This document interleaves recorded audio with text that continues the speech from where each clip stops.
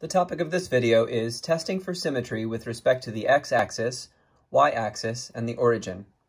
There are three definitions, and there are three figures. Each definition goes with a figure. Definition that goes with figure 17.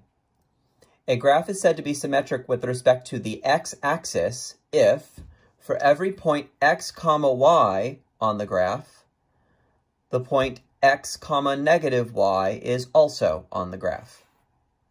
The second definition goes with figure 18. Definition: a graph is said to be symmetric with respect to the y-axis if, for every point x, y on the graph, the point negative x, y is also on the graph. Third definition goes with figure 19. A graph is said to be symmetric with respect to the origin if, for every point x, y on the graph, the point negative x, negative y is also on the graph.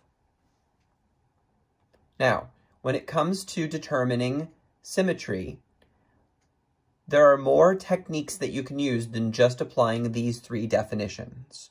For example, graphs that have x-axis symmetry have the property that when you take the graph and you rotate it around the x-axis, the picture that you get before and after is the same. We'll illustrate this in the next video. A graph that has y-axis symmetry has the additional property that when you take the graph and you spin it around the y-axis, it's the same picture before and after.